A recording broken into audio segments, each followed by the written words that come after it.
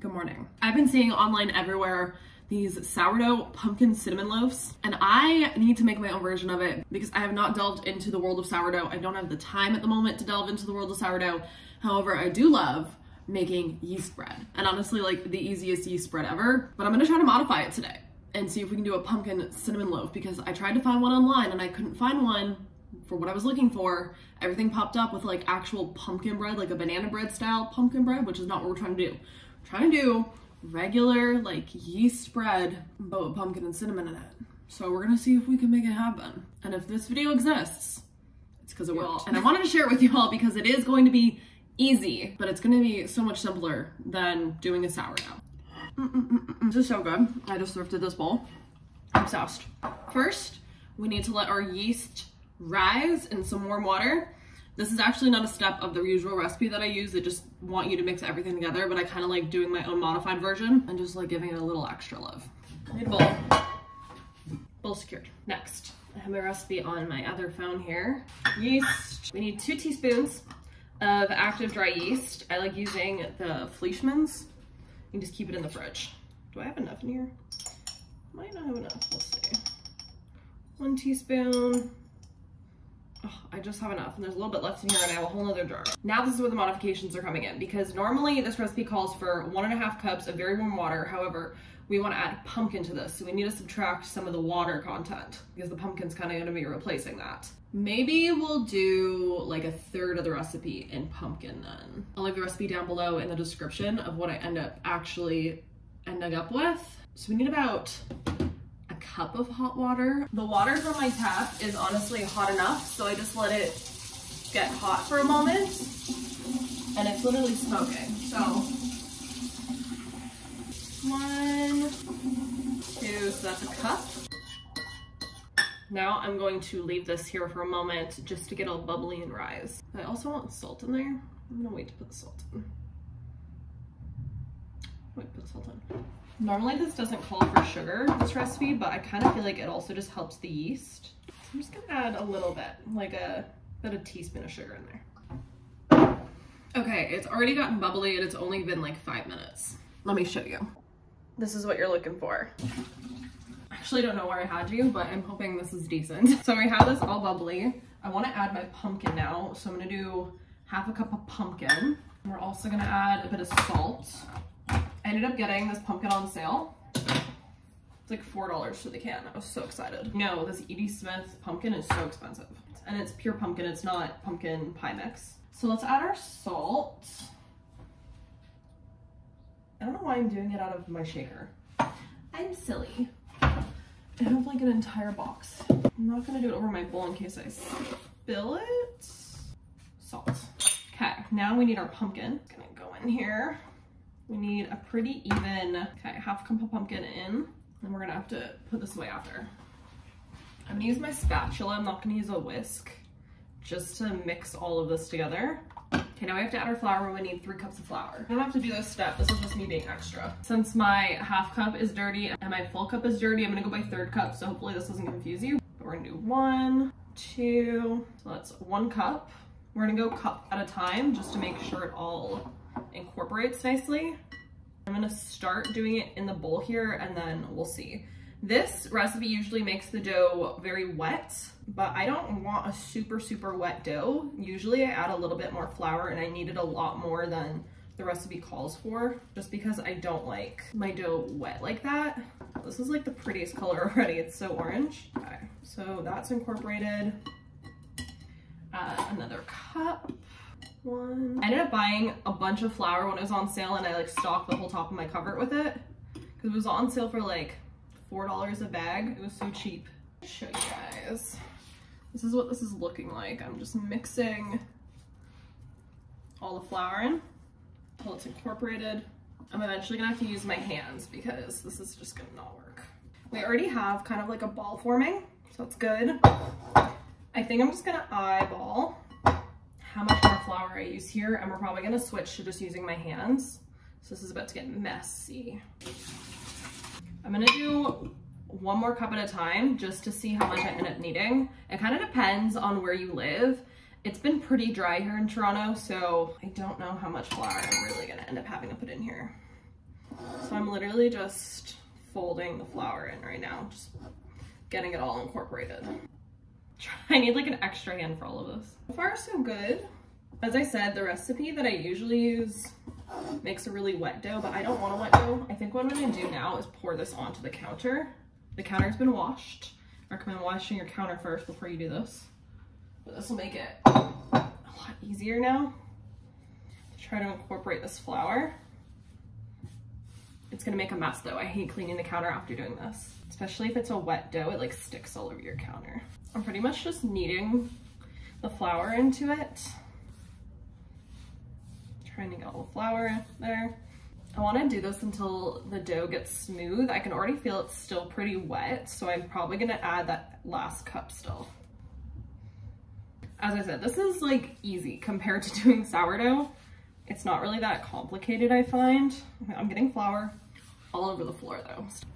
You don't even have to do all of these steps. The original recipe that I do for this bread literally just tells you to put it all in a bowl, mix everything together, and then it'll be all wet and shaggy and you just let it rise.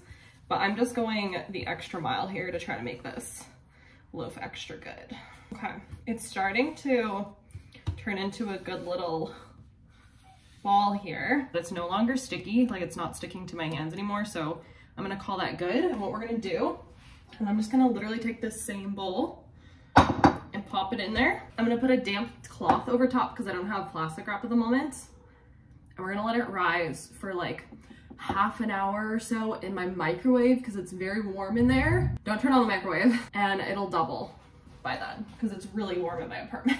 Okay, I just dampened my tea towel and it's gonna go in the microwave or whatever warm place that you have, and then just leave it until it doubles. Again, my apartment's pretty warm, so probably it's gonna double fast. Now while I'm waiting for that to double, I need to clean up this mess. Okay, at this point you kind of have to figure out how long you think it's gonna take your dough to rise because you wanna preheat your oven to 450 degrees and put your Dutch oven inside of it, but you wanna do it a half an hour before you think your dough's gonna rise because you're gonna have to heat up this Dutch oven in there for half an hour.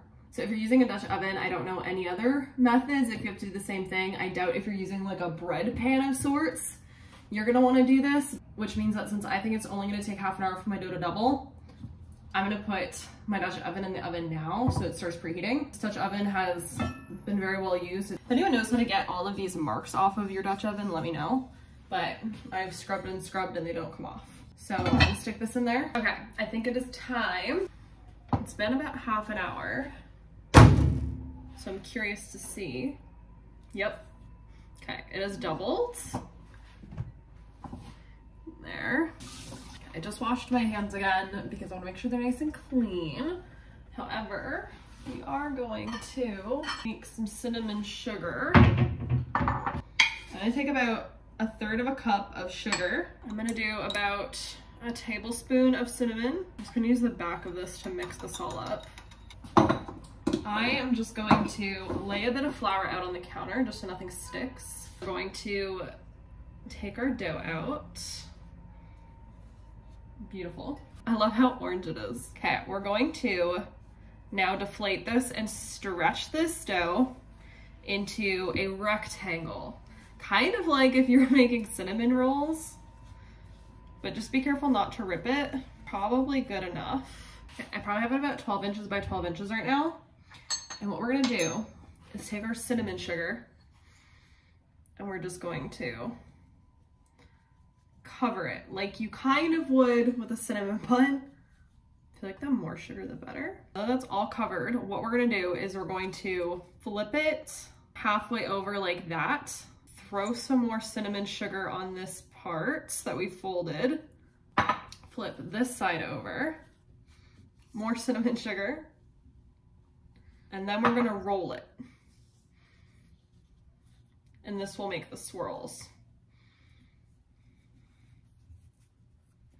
So we have like a big log here. Now, I basically am going to try to form it back into a ball. Basically what I'm gonna do is I'm gonna pull it forward and then pull it back. We're trying to just seal all those edges in so that none of that escapes. I feel like I'm kind of pushing it as far as it's gonna go because it's about to tear on the top here. The bottom doesn't look the greatest, so I'm kind of scared if this is going to cause any issues. I'm just trying to make sure it like seals. Okay, I think I've gotten it to seal as much as I kind of can on the bottom. Jake kind of pulls. Okay. I think it's as good as we're gonna get it. We need a bit of parchment paper now. I think I have just enough. Now, if you're doing sourdough, I know you can do scores and stuff like that. I find like scoring this doesn't do a huge kind of deal to it, but I'm gonna try to do a little, just a tiny little score on the top here. Just use a really sharp knife. Okay, then we have our little score. We'll see how that goes because I kind of cut into where the cinnamon is. So we'll see if that works. Okay, I'm gonna take it out to my Dutch oven and we're gonna put this in there. Probably gonna move you guys back a bit. Okay, Dutch oven time. Dutch oven. I'm gonna plop our little baby in there carefully. There she is. Lid on. We're gonna put it into the oven for half an hour and then take it out and let the top get brown for about 15 minutes after that. So, and she is. I'm so excited to see how this turns out. But now I gotta clean this. Okay, it's been half an hour. I'm all gloved up because we gotta take the lid off of it so that the top can get brown. I'm honestly so nervous to see how this bread looks. Oh my gosh, it's already getting browned. 10 minutes. Okay, we gotta take her out of the oven. I think it's time. I'm hoping it's time. I'm hoping I didn't burn her. Okay, she's getting crispy. I'm so nervous. I've never made bread that has like sugar and stuff in it. I'm hoping it's cooked through and it's not all gummy or something inside. Okay, we have to wait now for it to cool a little bit before we can cut into it, or else it will get gummy. This is what she's looking like. It's looking so freaking good. And look at how it split. It split so nice. I've never had a split like that before. She looks so pretty.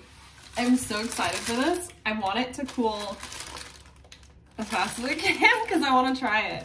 But look how beautiful it is. Like, not even sourdough. Beautiful. Love her. Okay, the sun is about to go away, so I don't think I can wait any longer to cut into this, or else it's gonna be so dark in here. Okay, I don't recommend cutting into this until it's completely cool because it's gonna make it gummy, but I'm doing this just because I want to try a piece for you all, and I really want to see what it looks like inside. Let's see.